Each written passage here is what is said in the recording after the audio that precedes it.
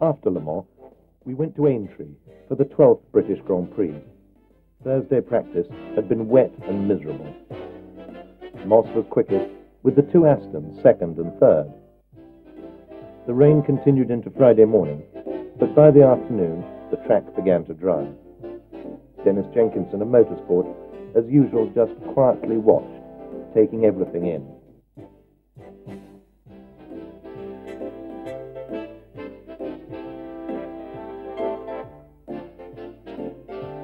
The Astons were again to be driven by Carroll Shelby and Roy Salvadori.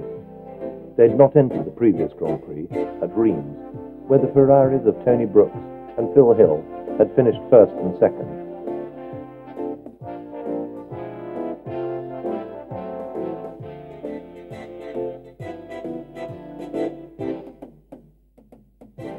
Salvadori, aided by Eric Hines, prepared to go out again.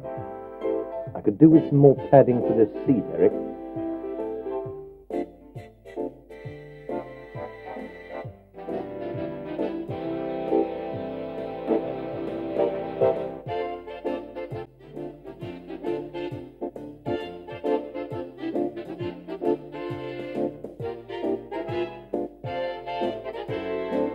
Sterling Moss was entered in the pale green British Racing Partnership, BRM.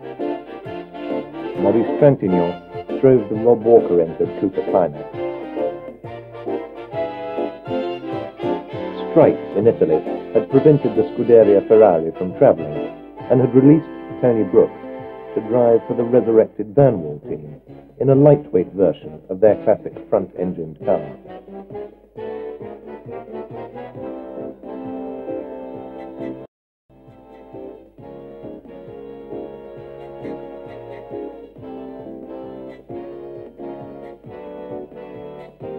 On Saturday morning, there was a driver's parade in BMC's groundbreaking Frog Eye Sprites.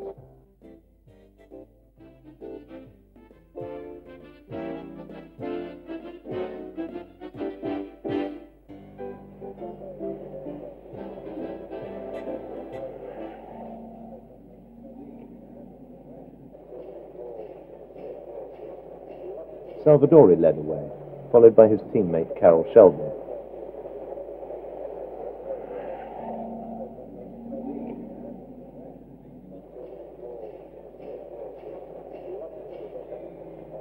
Sterling was hoping for better fortune at Aintree.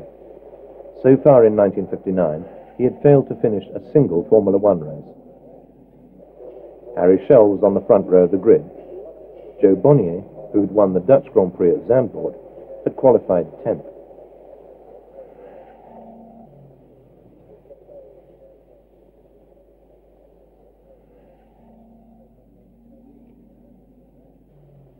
Works BRMs were entered for Schell, Bonnier and Ron Flockhart.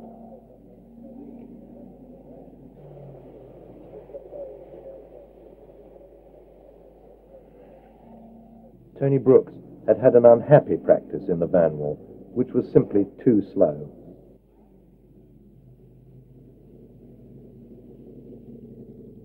The Works Coopers were driven by Jack Brabham, Maston Gregory and rising star Bruce McLaren. Drivers and spectators alike would have no problem identifying the pale green of Moss's BRM. Aintree's slow corners suited the sweet-handling Astons, and they'd posted competitive times in practice.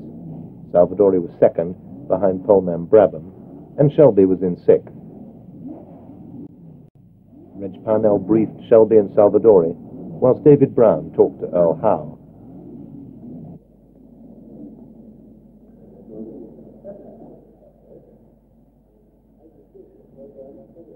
The two Aston drivers prepared for the 225 miles ahead.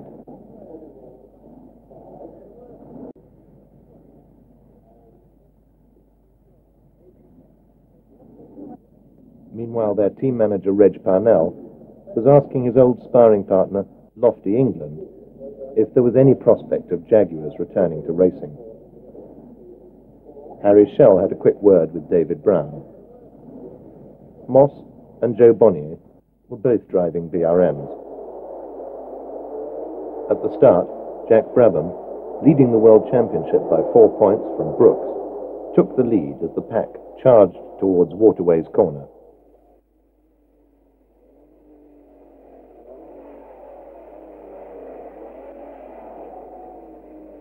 The opposite locking Brabham immediately opened up a gap. There was a 6-car scrap for second place.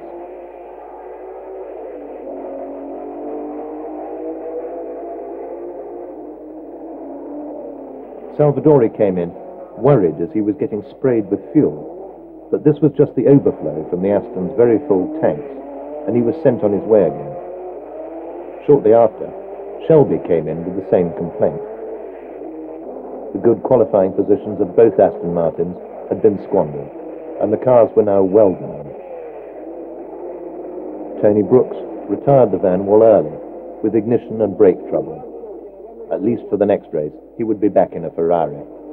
Salvadori tried to make up for lost time. Moss was about 15 seconds behind the leader, Brabham.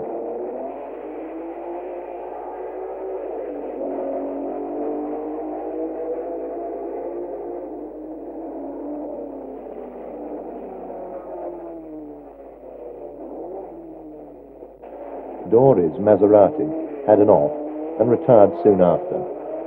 The graceful 250F Maserati, which had been the mainstay of Formula One through the 50s, and which had carried Fangio to his 4th successive World Championship in 1957, has by now had its day, a legend in its own lifetime.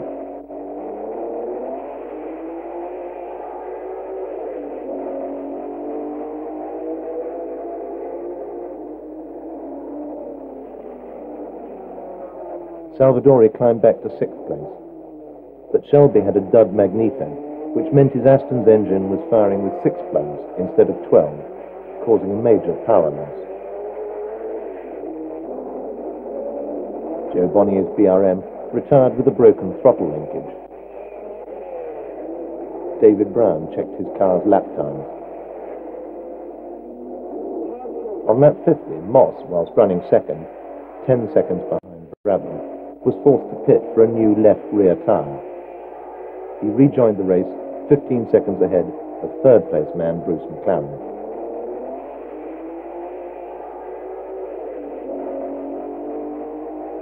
Shelby was now dropping further and further behind. Up at the sharp end, Brabham now had a 50-second lead, but Moss was catching, and Brabham was trying to preserve his tyres to avoid another pit stop.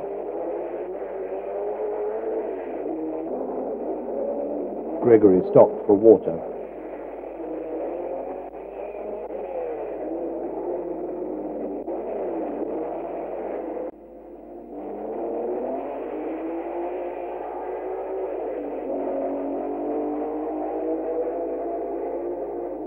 Shelby was now running behind one of the Lotus 16s.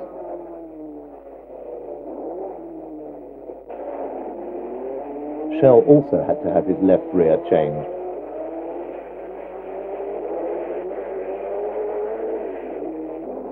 Moss had now pulled back 20 seconds over Brabham.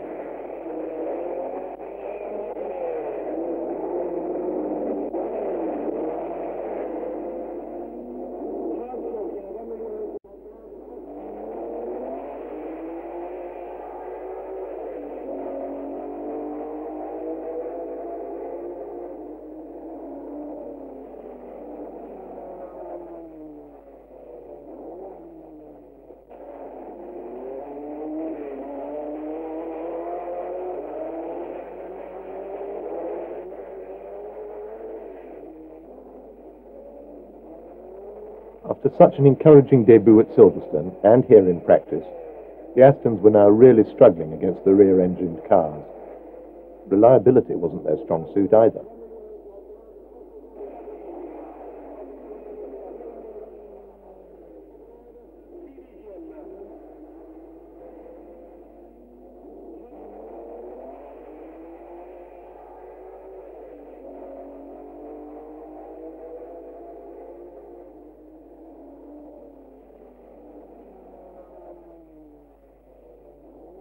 The Aston mechanic